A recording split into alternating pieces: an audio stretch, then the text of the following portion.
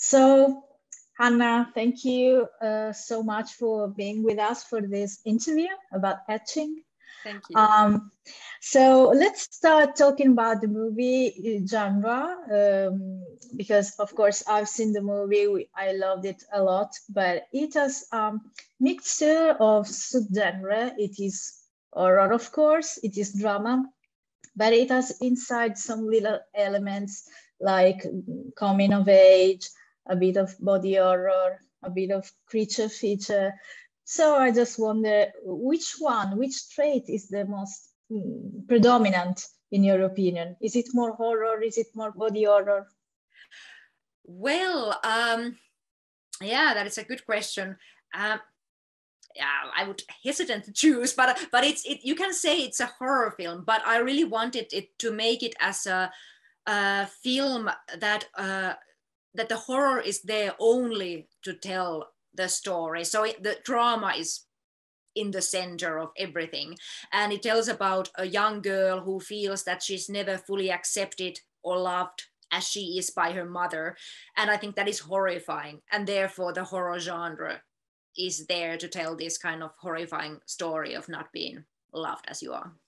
Yeah, is it maybe a little bit of folk horror inside, maybe some legend or something about, like, you know, the crow which makes his appearance at the beginning? Yeah, it's the story is not, it's not based on any folklore story. It really started from one sentence from our screenwriter Ilja Rautsi, who told me that he got this one idea that a boy hatches a doppelganger out of an egg, and that is all he knows. And I thought that that is so interesting story that I want to start developing that, but I want to change the lead character into a girl because I want to see more stories about women and girls. So basically that one sentence was the starting point of the whole story. Yeah, speaking of girl power, because of course the main characters, the cast is mostly led by women. So we have the main character Tinia, we have the mother. They are the central protagonist of the movie. Of course, we have the female movie director, which is great too. And there is also another character, but I don't want to make any strong spoiler. But anyway, they're gonna be mostly female. So this is very nice. So this is like you wanted it to be about the female dimension, not only motherhood, but also female figures. Yes, I did want, and also since the theme of the film is that the main character is not accepted as she is, so I think that also relates to our society in a bigger scale, because I think many women feel that they are never quite enough, or they are required to do a little bit more in order to be accepted, or they are told how they should be and what is the right way to be a woman.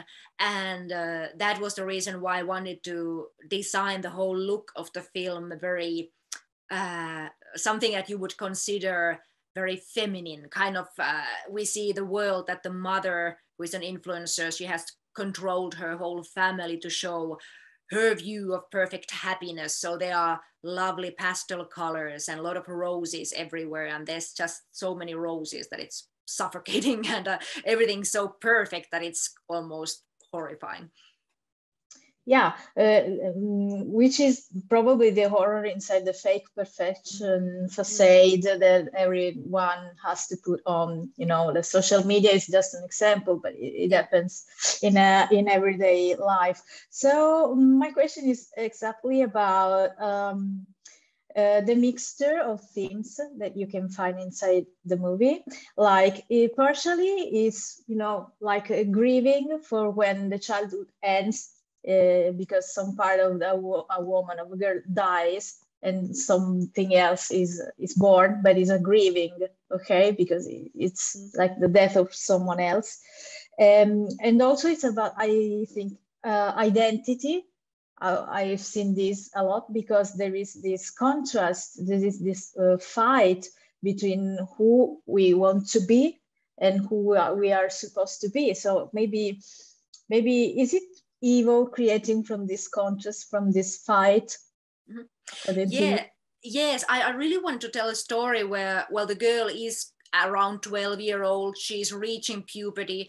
So she's in the end where her childhood is in a way ending, and she starts questioning who I am and who I can be and what I accept from myself.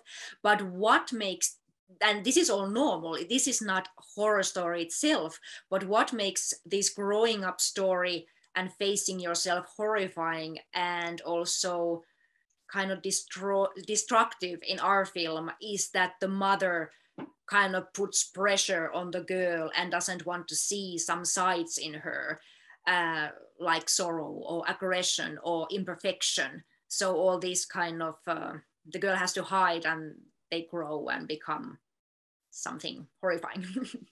Yeah, it is horrifying, but it's also a way to rebel against some rules. I mean, it's evil, but it's a rebel somehow. Yes, and you're right. I also wanted that in our film there is a monster, but I wanted that it's not all evil. It's because I think that if you face all sides of your character, all those, also all your imperfections, if you face your sorrows and all your dark emotions, there's also comfort in it. So and it's not bad to feel bad. Okay, right. And speaking about the monster, the creature that we meet at some point of the movie looks like, I think, like it's mostly made not with CGI, but with practical effect prosthetics, right? Yes, it is. And from very early on, when we started to design the look of the creature in Finland with two wonderful concept artists, I was explaining to them how I want the creature to look like. And I knew that I don't want it to be a digital character, because I really want that it has physical presence and it's kind of real. So I wanted it to be an animatronic puppet, which is a puppet whose facial expressions move with a remote control. So I Googled that who is the best animatronic designer in the world to find the best person to make it for us. And Google told me that that is Gustav Högen, who has been the lead animatronic designer in Star Wars and Jurassic World. So he got excited coming on board and collected a wonderful team to make this puppet for us. So basically all you see in the film is what we did physically on set. There's just a couple of moments where there's some added CG effect in the creature, but other than that, it was 5 puppeteers around the puppet moving the body with rods, and all the facial expressions and fingers moved with remote controls. And it was a lot of challenging work, but a lot of fun to do it. Yes, it looks really awesome. And my first question, which is like under curiosity, of course, I guess you already watched a lot of movies that impacted you in your, during your formation as a director. But I wonder if there are 3 movies or 3 famous directors that had a particular influence on the developing of your movies, that somehow ended up being present in the movie, even if it's not present actually. Yeah. If you were thinking about some movies, some reference, even if not horror, doesn't have to be horror.